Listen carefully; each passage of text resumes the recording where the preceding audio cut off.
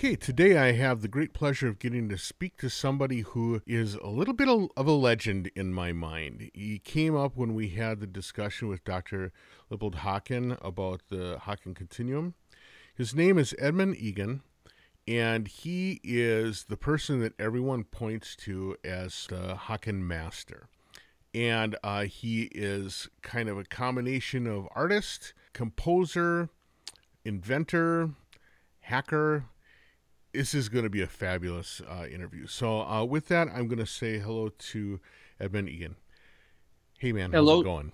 Oh, very good. Very good, Darwin. How are you? I'm great. Thank you so much for taking... I look at the things that you do, and I just think that your schedule must be crazy with all the stuff that you have to do. Yeah, it's I'm never bored. Let me put it. I don't understand that concept. I always have work to do. I always have a backlog of things. I always have a dream list of things, and then when I'm relaxing, I'm just daydreaming and mulling things over in my head. So I try to work it in. I mean, everybody, time is the most valuable commodity for sure. Indeed it is. So where you have been coming up a lot in both my run-ins with people as well as in my interview with Dr. Haken was you were involved in the development of the sound engine that the Continuum uses. It's the EaganMatrix. Is that correct? That's correct, yeah. So that started back when I first bought a Continuum, and unbeknownst to me when I bought it, I was actually the second person to buy one. So I sort of saw it as this established, finished instrument. But you were actually the guinea pig. I was the guinea pig, yeah. And I saw it because Lippold had a close relationship with Symbolic Sound, who developed Kima. Right. And when he developed the fingerboard, there were some intimate hooks that were put in place with Kima so that the Continuum fingerboard would communicate very intimately with the Kima sound engine. And at that point, the Continuum did not have a dedicated DSP. It just had this interface card that connected with Kima. And Kima's a really big and fascinating DSP environment, dedicated DSP environment, and graphical language. I was involved with Kima for quite some time, developing tools for it, and I went down to Champaign, Illinois, where coincidentally both Symbolic Sound and Haken Audio are in the same town where the University of Illinois is. And I went to an immersion weekend there for Kima. This is prior to the Continuum, and I got introduced to Lippold. And Carla from Symbolic Sound, she had a Continuum, and I tried it, and the first touch I thought, oh geez, I've never ever played anything like this, so it was just I thought, and it was one of those things where I tried it and I said, this is so beautiful and interesting, and it worked really well with Kima at the time then, and amazing integration that also astounded me, like just the way that you could work with it. But then I sort of put it in the back of my head, mainly financially. I mean, it was, an expense, relatively big expense to buy a Continuum. But then like 6 months later, I contacted Lippold and decided my cash flow was good enough, and I decided to buy one and tried it out. And, it's like one of those things, you've probably noticed this with new things that you get. You go through this initial period of excitement and exploration, and it's kind of like me if I take out a gym membership. I'm good about 3 months, where there's so much dedication, you're doing things, and then you have improvement, and then you hit this wall. And so the wall happened with me, and I dropped it. So it's kind of a litmus test for me. I've experimented with a lot of different instruments, and I give them a chance. I'm careful before I buy, so I try to be an intelligent purchaser. But then sometimes it just what you thought was a conception, it was a misconception. So I said, okay, well, I don't know if I can work with this, and I let it sit. And then It sat for about 3, 4 months, and I rarely played it. And then something got into me. I got back into it, and I decided, well, there's a lot of potential here, but there's a lot of things that I think, need to be improved, because the Continuum has gone through a lot of revisions. Nothing major, but just all these little things, the little things that make an average instrument and just to an exceptional instrument. And I contacted Lippold, and he's very, friendly and engaging. And I had some suggestions, and to my great surprise, he was really open to them. I looked at it and said, wow, this is pretty cool. Like, this guy is willing to really listen to me. And what we discovered over our early relationship, and now we've been friends for such a long time, but we have this real complementary feature set that I have this ear, I can do sound design, I'm a musician, I know code in a certain way, and he's an exceptional programmer, but also he's an exceptional hardware specialist, which is really, they're few and far between. So he solves problems electronically and mechanically at the same, and the Continuum is very much that. It needs that synthesis of the mechanical part and the DSP part in integration with a design that brings out the musicality within the instrument. That relationship has been going on for years, ever since 2001, 2002. We've gone through lots of tinkering, thinking about the instrument. There's a lot of heart and sweat and soul in this thing, and I always looked at it over the years. I mean, it's not a moneymaker. It's a real small subset of people within the musicians world that are interested in this. But I've looked at it is that I've had the ability to work on something very exceptional and to have one of the top DSP programmers in the world at my fingertips, listening to my ideas. So I feel very blessed about that. Yeah, that's some pretty heady stuff. And you are right. Dr. Haken is amazing. When I interviewed him and he started talking about like the ways that he tried different kinds of materials to get just the right feel, or different kinds of mechanical combinations in order to get the right responsiveness, I would say that not only is he a talented hardware designer and coder, he's also a little bit of an obsessive compulsive. And, oh yeah, absolutely. And I wonder how hard it was for you to influence him, because my assumption would be that he would be very rigorous about any kind of feedback that he got. It's been over years, him trusting my input. So it gets easier and easier as time goes on. It's like any relationship, you learn how to communicate. Right. Like, he has a very particular way of going through a thought process. He has some interesting quirks too. He has total lack of face recognition, and it makes for an interesting mind flow for him, because he's got some of the most heavily commented code you're ever going to see, because he has to do it even for him to get back into it.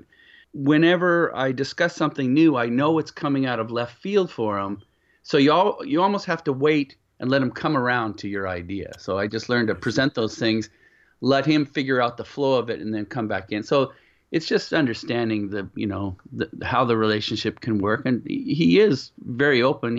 He knows that I want this thing to be the best, and he knows we have that same dedication to it. So that, opens the door for me. Right. Well, and also, I'm sure that your background adds to his ability to trust what you're saying. I mean, people can look at 12throot.com, which is a site that starts to talk a little bit about the many things you've done. You have quite a history of composition and sound design work. Can you talk a little bit about that and how you got into it? Let's see. I was in an exceptionally great high school. I was really fortunate. And, it usually comes down to one teacher. And I can point to the orchestral director in my high school, Steve McNeil, which I went to high school in Fort Collins, Colorado. And, this was just one of those guys that so positive, so interesting and influenced my life. And at that point, I knew I loved mathematics and I loved music, but I didn't know which direction I was going to go into. And having someone like Steve McNeil in my life made me think, oh, this is really, there's a lot of magic here, and there's a lot of joy, and I should pursue this. And so when my family moved to Canada, we're Canadian originally, but we lived around in Alaska and Colorado as my dad worked, and we finally settled in Ottawa. I went to university in Ottawa called Carleton, which again, I just lucked into this. It had an intimate music department. They had invested in this would have been in the late 70s and then early 80s.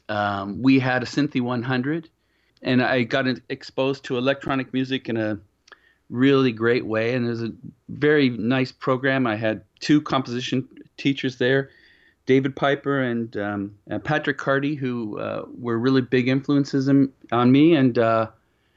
But what happened in school, and actually I'm going to be teaching at Carleton again. I've never taught a course before, but I'm going to be in a fall session with them teaching film composition. My idea is to teach a course that is the kind of course that I desperately wanted when I was in university, but I couldn't get. I couldn't get this practicality. I couldn't get a course that was practical in nature, and the theories and the structures behind all that were applied to that practicality. In the school that as much as I loved it, everything you were being taught by people that were teachers and never got out of the institution. So I had no idea how the heck I was going to make a living, doing what I wanted to do. I knew I wanted to do something in music. And then when I got out of school, I worked in a music store, which was, I could make a living. And it was great because I was exposed to a lot of instruments there. Like at that point, the EMU emulators were coming out, right. CS80, all that sort of vintage of instruments. Very and fun I had time, yeah. Oh, fun time. And so I had access to a lot so I was learning on the job. And what I did was I just applied myself to join a video co-op. I decided to integrate into the artistic community in town, and I met a video director there that we've been working together since the early 80s. He developed into the video directing and cinematography world, and I developed into the sound design and music for visual world. And it just was so my work sort of came out from, getting surrounded by people that were learning complementary arts. And through those complementary arts, we could help each other. And so we had collectives, and I did scores like for low money, for free, for a dance company. But at this dance company, one of the students was another radio and video producer. And so it's just a whole series of connections that came. And Ottawa's a relatively small town, so I learned to be a jack of all trades. I could do voice records, I can do edits. And I learned about sound design, and man, oh man, my orchestration class and the sensitivity to picking apart a sound field, whether it's musical or sound effect or like listening to a movie and knowing what the constructs were, those are so useful, and having that ear to be able to apply. And so that musical information, even though it was very theoretical, it ended up I figured out on my own how to do that practicality. And Interesting. Yeah. Have you been in Ottawa the whole time? Did you develop your whole career from out of Ottawa? Yes. How big of a city is that? The greater Ottawa area is maybe, a million, 1.6 maybe, 1.7. Okay. It's small, but it's the capital, so it's a government town. So I had a lot of government contracts. We're not very far. We're sort of situated 2 hours from Montreal and 4.5 hours from Toronto. Okay. So there's quite vibrant production communities in both of those towns. Uh-huh. So I was able to get employed with that. And also through working through our public broadcasting system, CBC, I got a lot of jobs working with them. And the nice thing about that's a national network. And at one point I was thinking, well, maybe I should leave Ottawa. It's like I'm getting to be, the pond is small here. But, you jump to another pond. And then I saw this would have been when I was in my late 30s. I was thinking about this, and I said, okay, well, So I started to make this affiliation with this company in Toronto. As we talked through things, and it was a slow kind of marriage of how we were going to get together and thinking about it. And I just realized at one point, okay, standard of living, Toronto's more expensive to live in than Ottawa. I realized how valuable it was, that network that I had built up. And then I was realizing that I say, okay, I can't do this move. What I should have done is that I should have decided early on, before I had kids and before I was committed to other financial responsibilities, I should have jumped and gone to, if I really wanted to do this, go to LA or go to New York or go to some large center and apply that way, because I would jump into Toronto and I would just be another fish in that, slightly larger pond. So I had an established thing here, and then I realized, and this was actually realizing that was well before we had such a amazing network of electrons that connect us all. So as that has grown, it's become less and less important to be physically in this sense. Be in there, yeah, right. Yeah. I actually think that you hit on something, though, that there's a lot to be gained by being in a big city, but there's also a lot to be gained in a smaller city where there is, especially one that has some vitality to it, and especially one where everybody has to almost is forced to be sort of cross-disciplinary, right? I mean, some of the most enjoyable things for me have been when I've been drawn into working with dance companies or working on audio for video or audio for film or whatever, because I was like the only guy around at the time. And you get drawn into things that you otherwise might not have an opportunity to, just because you happen to be there. Yeah, you learn things. Even if you think that this is going to be a very mundane task, you learn things. And also there's those skills. It's like I enjoy dialogue editing.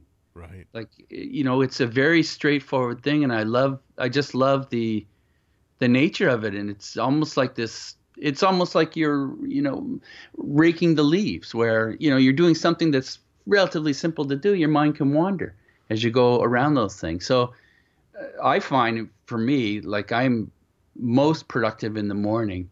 So I tend to schedule a day around tasks where the most intense ones are from about 10:30 to 2:30.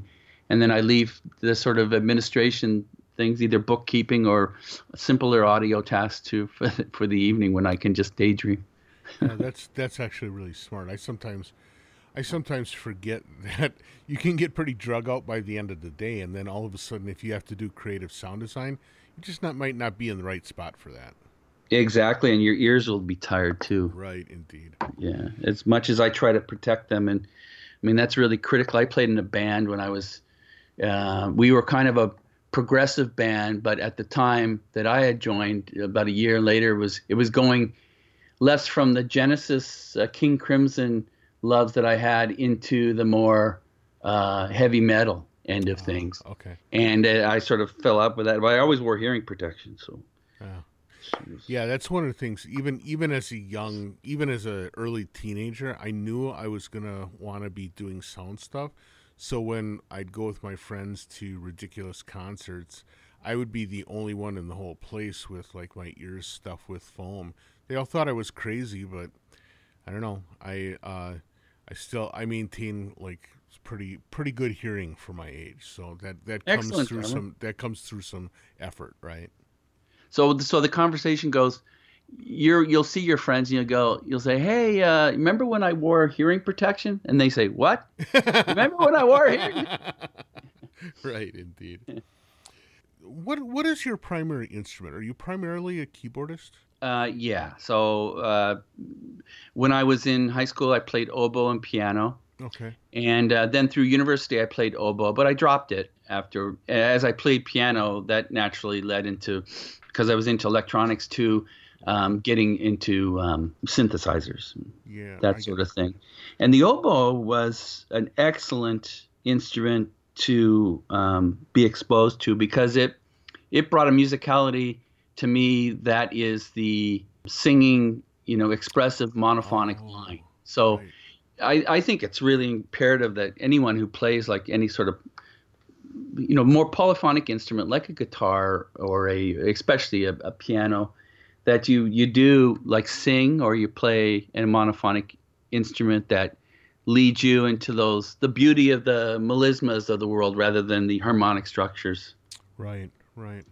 Well, and it's interesting. I saw an amazing video of you performing at I think it was the 2016 Super Booth. You did a demo of the Continuum and the EaganMatrix, and it was incredible to me because you were using the EaganMatrix, and it had some very, what you would normally consider to be almost academic computer music sounds. There was like a hard, rough edge to it. It was very bright and in your face, but you really took advantage of the Continuum to make it sing. And so when you say that about kind of like honoring the singing part of music, I immediately thought of watching you play there, because you took what in other hands might have been kind of clangorous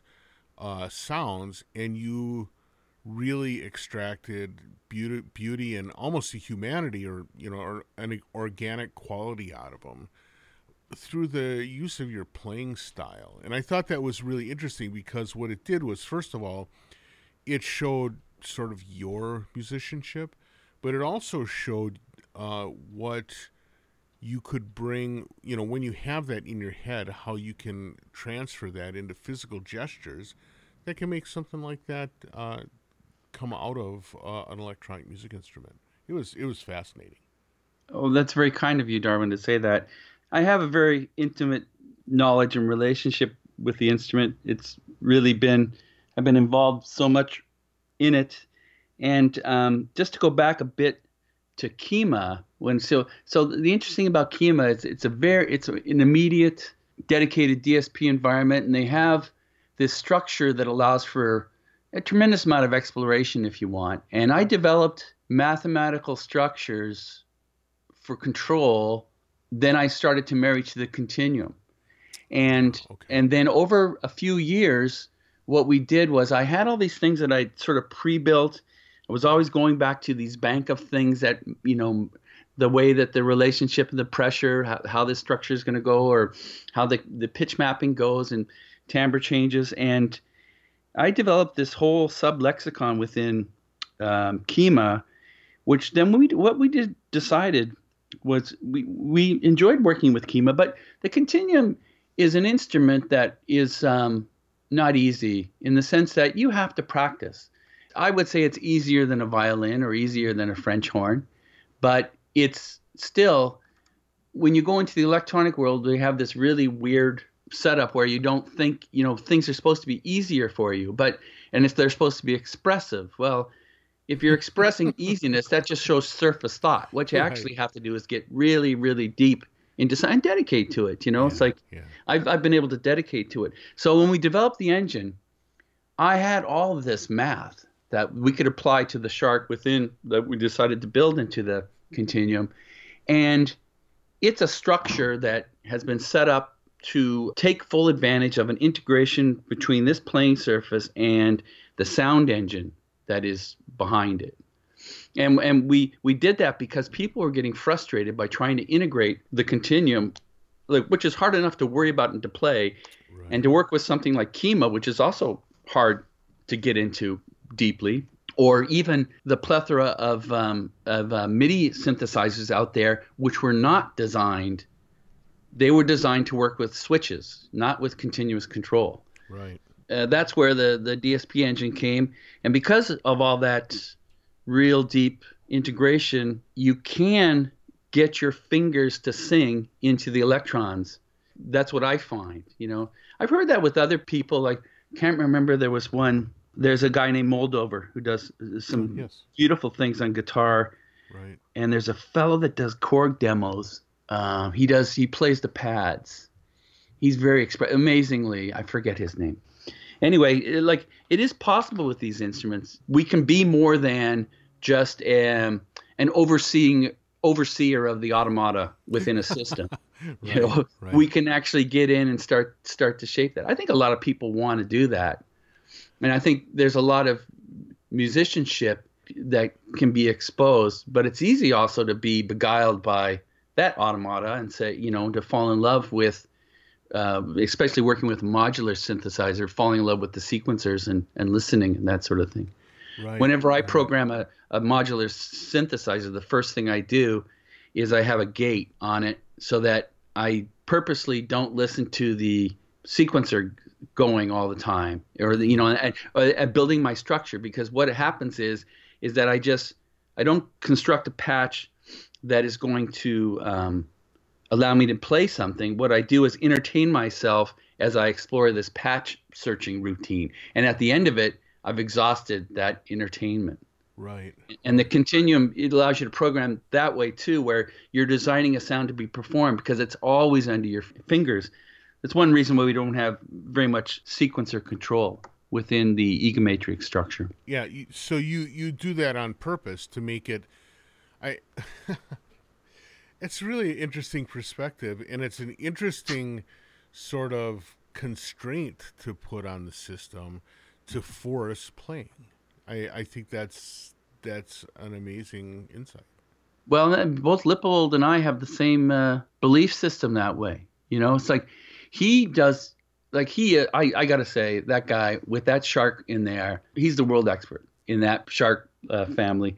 He does things. He's been into that code. He's found, just gone deep into the architecture of it. And so there's a lot of wonderful things that can happen when you dive deep into something that's never really been fully explored. Right. There's all these things going on, and there's design constraints where you say, okay, well, we're not going to have any IO for external RAM.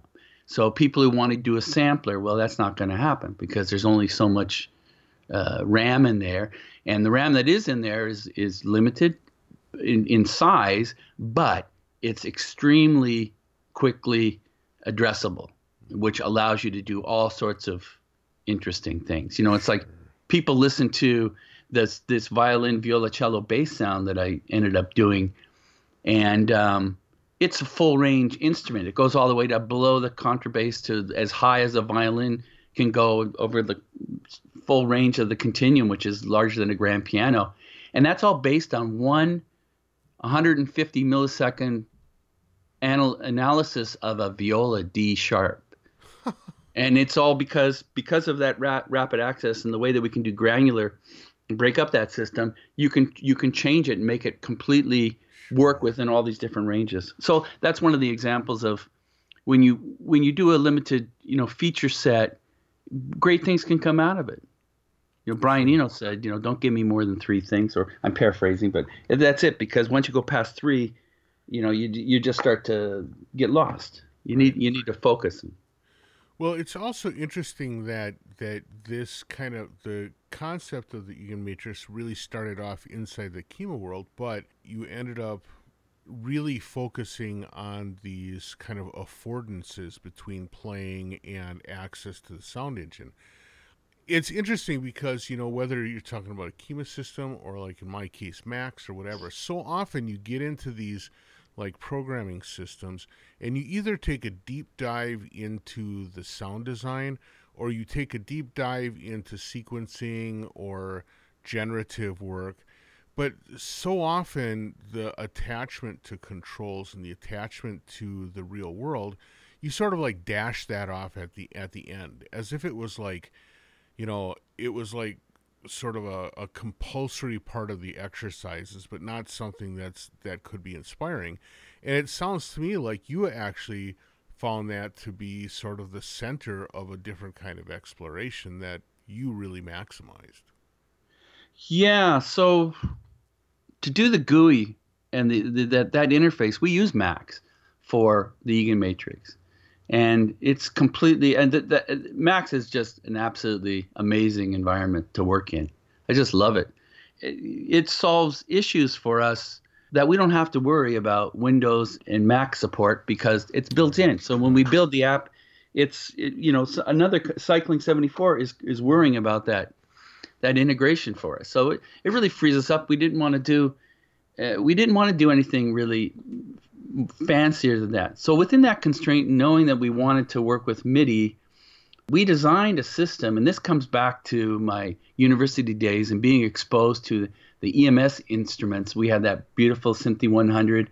Right. I had a Putney that was, like, compared to the Synthi, when I think about it now, the Putney had a dust cover on it, and I used it as a music stand, a VCS3. So, but what I loved about that was that instrument was this beautiful patching matrix. Right. And not buffered either. So, I mean, this thing would live as you patched it. The other parts of it, it's like you're loading things into this tippy boat. So as soon as you patch over here, alive. You've loaded this side. Now you got to go over and adjust what the other side did. You get all this crosstalk and great stuff. But that simple idea, just a patch matrix, and deciding the EaganMatrix, it's simple, but it's complex because the simplicity of it is that we built these modules based on our Lippold and my experience of particular types of DSP design. What kind of things would be interesting to explore? What things can we breadboard in here and try them out? There's a bunch of that in there too. Some things are more successful than others. Mm-hmm. But we decided to make every single pin that when you patch, every single pin is a formula that is a relationship of where your finger is in the three-dimensional area, as well as some select automata, like we have these phase generators, which are essentially, you could think of them as LFOs, but they're also under finger control, and they appear within a formula. So your pin is this particular formula, which can be a relationship of a very simple formula. Let's just say you put your finger down, it puts out a constant, or it can be this really complicated, intimate relationship. And so that pinpoint, that can be, once you plug it into the matrix, your finger is controlling the pin. So there are no VCAs within the design because your finger automatically does the multiplying in that column to get things out. And so it just means that within a patch, you can have dozens of very particular points that integrate within that sound design. So when you play it, it doesn't even matter if it's, like you said, like play these kind of harsh electronic things, the musicality can come across. Right. Yeah, which is a real fantastic thing. I really enjoy, I'm still learning things about it. It's great. Working with these highly expressive controllers. Now, I don't own a Continuum. I wish I did. I remember the first time that I ever touched one, I almost like jumped back because it felt so alive, right? But I've worked with some other sort of expressive controllers, and one of the things that's interesting is the extent to which it sort of draws you, or it sort of almost requires you to re-engage with the concept of virtuosity. I mean, you talked a little bit about how modern electronic music is sort of set up to make it feel like you're an overlord of a system as opposed to an instrument player, right? But the Continuum, and especially the people who are designing for it are and working with it on making patches in Kima or in Max or whatever, are more and more becoming really focused on things that require virtuosity on the thing. So this idea of like, we don't have any VCAs because now your touch is provides that functionality, right? How do you allow people to get an introduction to an instrument like that? I mean, one of the things that we look at is the only reason it seems that people take up violin anymore is because a previous generation had done violin. So they're sort of like compelled to say, well, if I want to sound like Itzhak Perlman, I have to take the violin. How do you, with a new instrument that requires some virtuosity, draw people into playing it? Yeah, that's a good question, Darwin. if someone plays a violin, what they're picking up on, or a piano, or a viola, or a flute, centuries of fine tuning, of humanity putting their fingers on this thing and refining and refining and refining. And also at the same time, you're inheriting the dedication of composers that wrote for it. So they brought out the musicality within the instruments, and the instruments kind of go hand in hand with what kind of the compositions inspired instruments, and vice versa. So if you get into that world, there's this whole historical context that you can exploit, take advantage of, and revel in. That is a real good lifelong goal. I think those are great things to do. With something new like the Continuum, we don't have much of a history. Like we played a little bit of the last Continuum concert. We did some Messiaen, things that were written for Martineau, or in the next Continuum that was coming up at Urkham in late April, we're going to be playing a piece for three Trautoniums that Paul Hindemith wrote, right, when Oscar Sala was working with him. So we can go into that kind of repertoire, which is relatively new repertoire when you compare the repertoire that you get within the piano literature or a violin literature.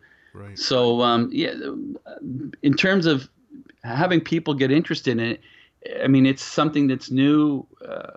All I can tell when people ask me about it is that it is worth dedicating your life to. I mean, I found so much great musical enjoyment. And it gets better and better every day. It's like it's, and I have absolutely. This is nothing to say against anyone who is also loves to let the automata go under control and have some other sort of meta role within the musical structure.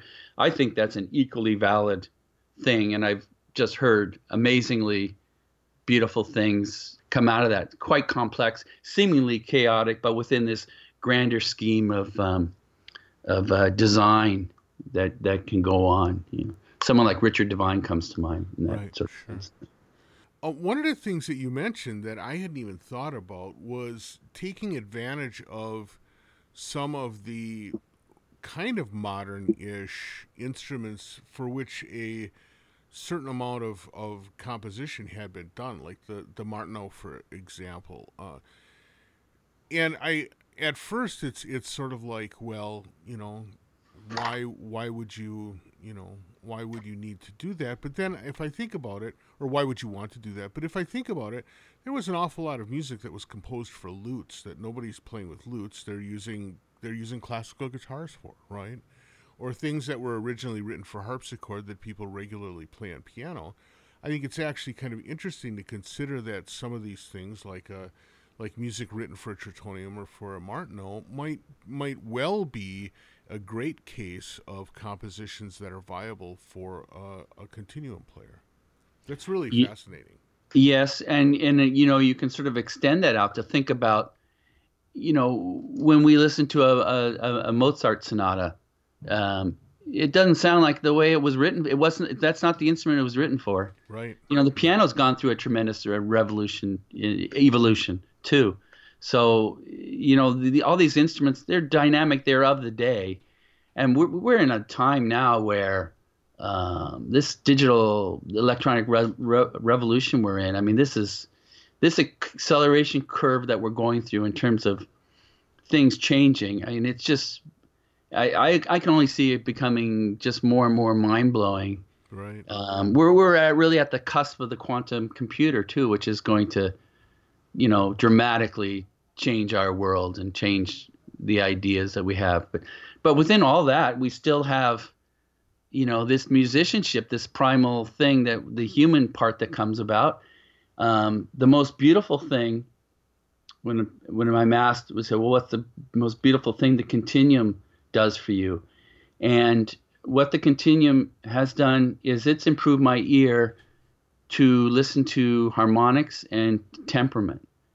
And I've rediscovered just the beauty of just intervals. And I've always wondered why am I so beguiled by Kronos Quartet? When I listen to the Terry Riley Salome Dances for Peace, Right. and I listen to this thing, I go, there's just something about this musicianship, and these people are playing all these adjusted intervals, and the continuum can give you that ability. I mean, it can micro, like Lippo was telling me, there's some numbers. When you ever ask him numbers, he's always a little evasive because he knows what the things are, but it's like microns you're dealing with in terms of how your fingers move. It's just an amazing system, and it allows you to do this fine tuning that you don't even realize you're doing until you listen back and you go, wow, every single third, major third, I'm playing that third flat because it just sounds right. Right. And it also depends on the patch that you're doing. So you tend to play simpler sounds on the continuum, and they just seem to have more life. Like I can play a sine wave on that thing forever. Yeah, well, and again, it ends up, inspired watching you, but another person who was a continuum user whose work I loved was Richard Linhart. He evoked such beauty with his playing, and it was, some of it was the fact that it was hooked up to a buchla and doing that thing, but a lot of it was he was very mindful about his playing technique on that instrument surface, and it ended up having his voice, which is I think one of the things that expressive controllers allow you to do. It really allows you to have a voice come through these electronic instruments. Like you said, you're reaching in and you're like making the electrons sing, right?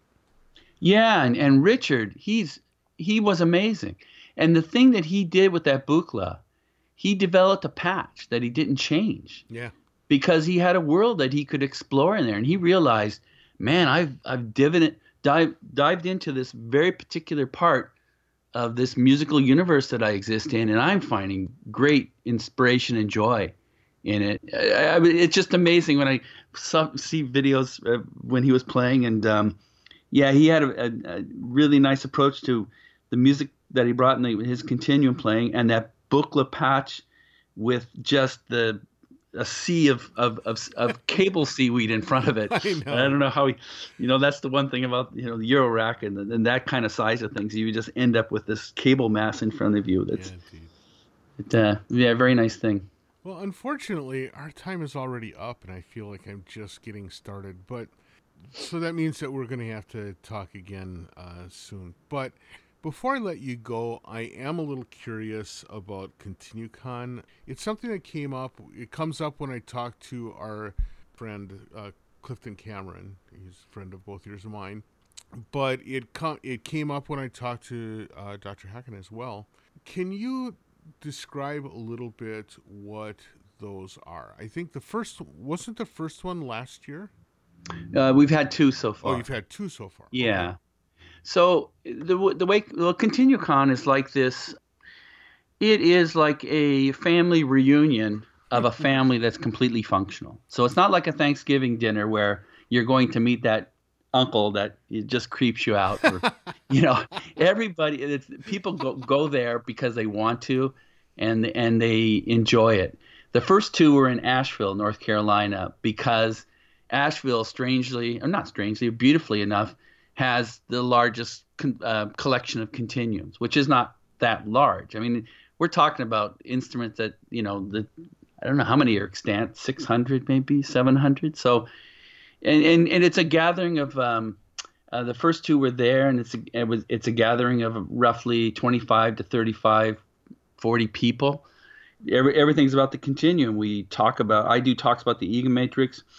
And the next one that's going to be at URCAM in Paris, one talk is just deconstructing one preset and going through every formula and talking about why I did what I did, and what the influence of. And then we have concerts where people perform in the evening, and the concerts are quite amazing because it's the equivalent of if you invited all these guitarists, you would have everything from classical to Segovia to Steve Vai to, right. There's just such a wide range, and the continuum really brings in all that that wide range of musicianship and musical styles as well. So it's a real great thing. And we've had some people come to the conference who don't have continuums.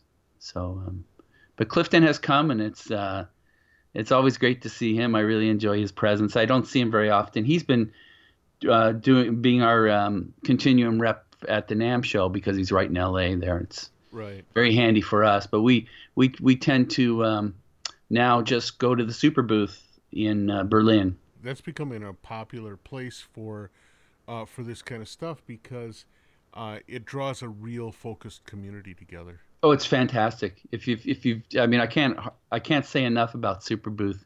If you're into this, well, first of all, you're going to Berlin, right, which is cool, way better than going to Frankfurt. Yeah. Berlin is such a fascinating, wonderful city, and Schneider's Bureau and Schneider's Law and Andreas Schneider, he runs a great show, and it's all in this huge children's museum. It's a reappropriated building next to a park. It's wonderful, and there's just all sorts. I mean, if you're into Eurorack, it's Eurorack heaven. But there's all sorts of other things. There's all sorts of wonderful, people in that community that I get to touch base with again, and just see all these different ideas going. And there's a lot of amazing passion for for that instrument building. That end of it is very cool for me. And it's a nice way for us to. I mean, we try to advertise the Continuum, but it's there are not many around. So the thing is, it's nice when you can get it into a place where people can try it, and right. And because like when you played it, it's like all of a sudden you're realizing, oh geez, there is something here that the one fault of the Continuum I would say is that when I play, you might as well watch paint drying. Because the movements are our fingers are so actually sensitive, right, that you don't have to move very far to do that. So there's a lot that happens in the Continuum that it's just micro movements that you need basically a jeweler's loop in front of to catch it. So that visual aspect is really lacking within it, but it's more tied to the way that I think the human body reacts. And we've been able to take advantage of, in the electronic world, not having acoustic constraints, that the body has to be this size and the string needs to be this long and right. This hard to play because that's the kind of sound that you want to get. You do have that freedom. But within that freedom, you have to design a haptic system that has the appropriate amount of feedback. And what we've learned is that, and much like you see the way pianos and synthesizers develops, where the touch on a synthesizer is much lighter because it can be, right. And the Continuum is lighter because it can be. So you learn to adjust to that, and you end up having it's within the right muscular range of finger movement that we found has created the maximum expressiveness. Indeed. Well, Edmund, I want to thank you so much for taking the time out of your schedule. This has been a fascinating chat. I can't wait for the next time we get to talk, or maybe the next time that we get a chance to run into each other. If nothing else, every year I try and find a way to make it to Super Booth, or maybe I can get you to come to a KnobCon or something like that. We can find some way to. Oh, you go to KnobCon in Chicago with Suit and Tie Guy. I'm hoping to. One of the problems for me with that is that it's always the same weekend as my anniversary, but I think I can trick my wife into going to the lovely city of Chicago and just slip away, right? Yeah, I'm sure that'll go over well. Yet. Yeah, it's supposed to be a pretty neat thing as well. But anyway, we'll find a way to get together at some point. But in the meantime, I want to thank you for your time, and I'll let you have the rest of your day. Well, it's been a pleasure, Darwin. It's very nice to chat with you. And yes, I do hope we do it again soon. All right. Sounds great. Talk to you soon. Okay. Take care.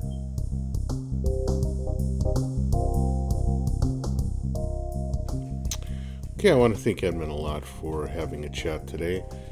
It was really great to get caught up with him. We've heard so much about him over the years, and so it was really fantastic. So thanks to him for that. Thanks for Clifton Cameron for helping out with getting him in play as well. I really appreciate it. And I want to thank you, the listeners, for showing up again this week. It was great, as always, to hear from those that have written me, and very encouraging to see the number of additions we had to the YouTube page. Again, I'll remind you, one of the things we're trying to do for the podcast here is bump up our YouTube subscriptions. So if you can just sort of like track this podcast down in YouTube, use that as a way to sign up for a subscription. That'll help us out a lot. In the meantime, just keep on keeping on. Check us out next week when we'll have yet another fascinating interview. And as always, if you want to drop me a line, ddg@cycling74, I'll do it. Thanks a lot, and we'll catch you next week. Bye.